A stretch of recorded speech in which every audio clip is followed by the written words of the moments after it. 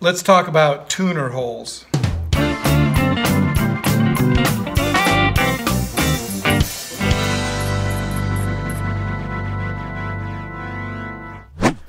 When you're installing a tuner into your headstock, oftentimes you'll have to drill a hole. And there's a couple of different sizes, a couple of different bits. We sell a couple, and I just wanted to kind of run through them real quick and make sure you know which size to use. The first size that you might want to look at would be for a open tuner. We don't sell these, but they're pretty popular. They're out there. And what you need for that is you need to drill a hole that's 5/16. So you get a 5/16 drill bit. Basically the ferrule has serrations on it, and you can press it into place. 5/16 is pretty snug. You can put it into place and come around from the backside, install the tuner and screw it down. The other kind of tuner that we sell are the enclosed tuners, and I'm sure you're familiar with those. Tuner, enclosed, the gearworks are all inside the tuner. It comes with a ferrule and a washer for the front. We sell a couple of drill bits.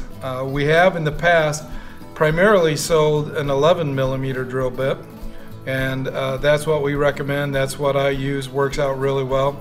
But it's a little bit on the large size. There is some variation in the tuners. We see, a little bit of differences in the size and diameter of this area down here. So we have a drill bit that's a little bit on the large size. Again, 11mm.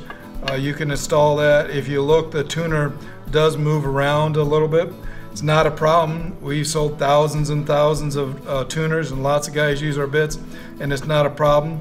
When you put the ferrule on it and you snug it up, it gives you a little bit of room before you tighten it down to maybe move the tuner over just a little bit. If you're doing all of your tuners in a line and you want them to line up straight, sometimes it's best to have a little bit of play so you can move it around. But when you're all said and done, you can tighten it up real tight and it'll work perfectly well. We recently started selling another drill bit. It's a 10mm. The other bit was an 11mm, and now we also sell a 10mm. And that's pretty snug. And when you put a tuner in there, there's not much play. And occasionally we found with some of the tuners, you actually have to come in and file the hole out a little bit. So again, we sell 11mm and 10mm. Either of them will work. The 10mm is going to be a lot tighter. You might have to adjust the hole just a little bit. The 11mm gives you a little bit more play to line up your tuners perfectly straight, but either one of them will work.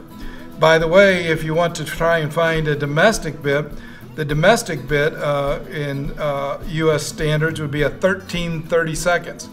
A little bit hard to find, might be a little bit expensive, but again, we sell 11mm, and we also now sell 10mm, and both will work.